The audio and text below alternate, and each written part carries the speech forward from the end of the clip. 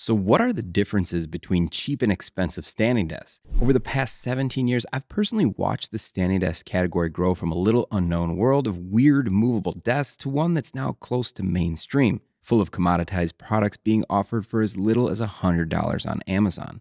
But if both products do the movement thing, do you really need to spend over $1,000 for an expensive one? There's definitely a lack of substance to some of the cheaper standing desks compared to the more expensive ones. Now, the cheap and lightweight materials make many of these cheaper standing desks from brands like Facebo feel like you could just simply blow them over. And while this isn't necessarily true, the Facebo is so light that people in our studio will literally pick this thing up and carry it around. Now, when you look at the connection points, the thickness of metal, and the surfaces used, you can see why stability is an issue here at this price point. Now, I personally wouldn't trust my 49-inch ultra widescreen on something like this. Now, if we compare that to really any of the mid to upper range expensive standing desks, the frames feel much more substantial. The thickness of the steel columns, the weight of their feet, and the surfaces will immediately give you a better feeling about putting something of value on top of the desk. While not all of the standing desks at this price point are necessarily solid, none of them feel like they'll blow away with a gust of wind. Surface quality is definitely another big difference between these two types of standing desks, with the cheap standing desk brands trying to really hide their quality of their products in premium-looking pictures, taken at just the right angle. But the quality of their surfaces is really hard to hide from. And this is especially true when you look at products with the two-piece tops, designed solely to just keep down shipping costs and be as cheap as possible. These two-piece tops are thin and held together with cheap brackets. They also play a part in the poor stability since they tend to flex a lot easier than the thicker single-piece top. I've yet to find an expensive standing desk that doesn't include a single-piece top. They are always 1 inch thick or greater as well, which makes a big difference in their appearance and feel. You'll find a wide variety of surface options in the expensive range as well, from commercial-grade laminate to premium hardwoods and even high-quality bamboo. Stability issues just come standard with cheap standing desks. In fact, I have yet to find a single cheap standing desk that I would consider to be stable. It honestly just comes with the territory when you look at how these desks are manufactured. Poorly married columns with fit issues that can be seen as the desk moves around, tons of parts being held together with cheap hardware just create too many areas that easily move around. And lightweight materials that are too flexible, they just really don't stand a chance to be stable. Now, expensive alternatives are interesting. Not all of them are stable, but they are more stable than their cheap counterparts. When looking at expensive standing desks, you can expect a couple things. First, the low to mid ranges for most of them should be very stable. Beyond that, if the frame doesn't include wedges or a stability bar, lateral stability won't be great, especially as it gets into its highest points. Front to back stability will depend on two things. How well the columns are fit together, avoiding any play is super important here. And secondly, how much overlap is in the column. As a desk extends upward, the columns expand from one another and lose the natural stability they have when they're fully overlapped and play is minimized. While both desks might go up and down, how they do it and what extra tech they come with will be significantly different. The first cheap standing desk that hit the market only included the most basic up and down switches, and if you held the button, you'd hear the motors still trying to move up even beyond their max height or minimum height.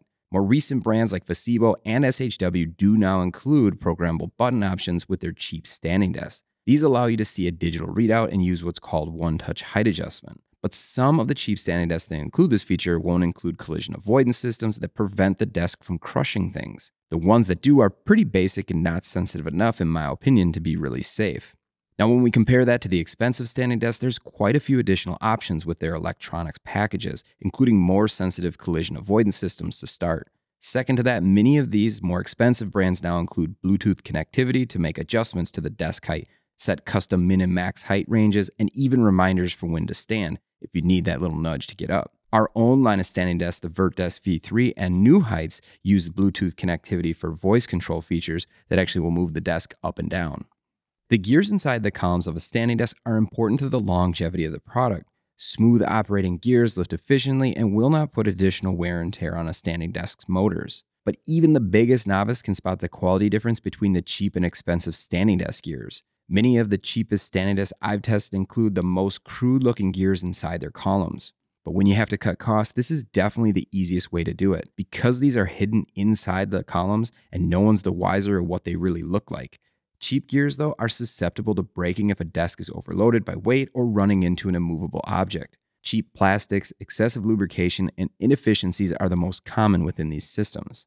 More expensive gear systems from companies like Linac and Ketterer are definitely the cream of the crop. Now, these systems have been refined over decades with the best of the best in engineering minds in the space, focusing on maximizing efficiency and the life of the product. It's no real surprise, though, that Chinese companies are constantly trying to copy these products. But fortunately for Linac and Ketterer, they've been unable to replicate the level of quality that's currently being produced by these global leaders. Now, premium brands that utilize these gears should expect to see their frames function well beyond their warranty periods. Motor quality differences are fairly obvious because of the different speeds and weight capacities you'll find from the least expensive to the most expensive standing desks. The cheap standing desks that I've reviewed all include single motor systems, but just having a single motor doesn't necessarily mean it's low quality. The VertDesk V3 and Steelcase Solo are a couple mid-range standing desks that have single motors and have no issues lifting larger capacities with ease. But cheap standing desk motors tend to have less power and work harder to perform the same tasks as their more expensive counterparts. The more premium standing desk options in the field utilize top-of-the-line motors with significant advantage over their efficiency than cheap counterparts. Motors with gear systems engineered for use within a standing desk will not require additional braking systems that are used to prevent backdriving of tables, but instead feature the correct gear ratios to create the proper braking naturally. In essence, this should allow those motors to run without systems put in place that needlessly add more friction to their system, shortening life cycles of the product. Again, helping these tables live well beyond their warranty periods. The adjustment speed of a standing desk can be super annoying if it's extremely slow. Typically, we find that cheaper desks tend to be slower than their more expensive counterparts. Now, I've personally done a ton of different load testing of popular brands to illustrate this. And you can actually see with the Fazebo product, the desk starts painfully slow with minimal stuff on its surface. But as you begin to add more weight to the surface, the speed drops even more. Now, while this might not feel like it would be impactful, we live fast-paced lives and expect things to happen quickly. Sitting there and waiting for your desk to catch up can definitely be a problem for those of us who don't have patience. Now, when you compare that to more expensive standing desks and even ones within the mid-range, you'll find much better consistency here with their adjustment speed. Typically, we see desks here moving 25 to 50% faster than cheap standing desks. When you load the desk up with additional weight, many of the desks will run very close to their original speeds as well. Lifting capacities are very similar to adjustment speeds, with the cheaper brands tending to offer quite a bit less capacity. Now, between the 5 different popular brands that I've tested, the average capacity is about a half or less here than the mid to upper range desks. Desks like Monoprice only have a load capacity of 110 pounds, and the Fazebo includes 2 separate capacity ratings, one for a static load and the other for dynamic, and I've never actually seen this before on a premium product. Now, some might say it's obvious that expensive desks can lift more than these cheaper alternatives, as most of them have 2 motors versus the single motor systems found on almost all desks under $300.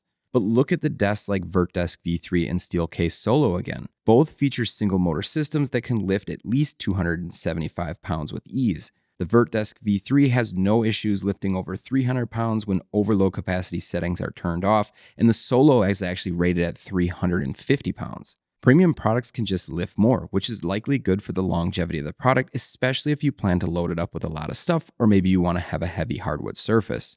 All standing desks require a combination of lubrication and glide systems to efficiently adjust through their height range. Now, the cheap standing desks are more noticeably greasy on their columns. Now, I'm not 100% sure if this is done because it's a requirement for maintaining the function of the desk over a lot of cycles up and down, or if maybe it's just a byproduct of the lack of quality control here. Either way, it can be pretty gross, and depending on the frame, white frames like the SHW can almost be hideous. Now, more expensive standing desks will definitely show signs of lubrication on the columns over time. This can be almost unavoidable, as some lubrication is required for most frames with those plastic glides sliding across the painted finish on their columns. Overall, though, we tend to see much better consistency from higher-end frame manufacturers than those cheap standing options. For some products like the New Heights XT, the use of anodized aluminum will allow you to easily wipe off any excessive lubrication from the columns. And this is because after only a few cycles, it's able to embed itself in the pores of the aluminum, helping to maintain the efficiency of the glides on the aluminum over its life cycle. How long a warranty of a product is doesn't always perfectly align with the cost of the item, but in the standing desk world, there is quite a bit of overlap here. The warranty a brand puts on their product is only as good as the company or brand that supports it, though. So with that said, even the cheapest standing desks come with some level of warranty. The reviews that I've seen though just don't paint a great picture with actually getting some level of service on those warranties. Now overall, these cheap standing desks have a very short warranty period, with some of them as short as only 30 days. The warranties that are found on the mid to high price standing desks can vary, but on average, the warranty periods are 5 to 10 times longer than cheap standing desks. We see a lot of the mid-range products now offering warranty periods that are 10 plus years, and products like Herman Miller Renew and New Heights S Series coming with warranties that will even provide on-site repairs done by professional technicians. Hopefully this video helped you understand better what the differences are between the cheap and expensive standing desk. You should definitely check out my last video though, where I picked the best standing desk at every price point from $300 to $7,000. Thanks for watching.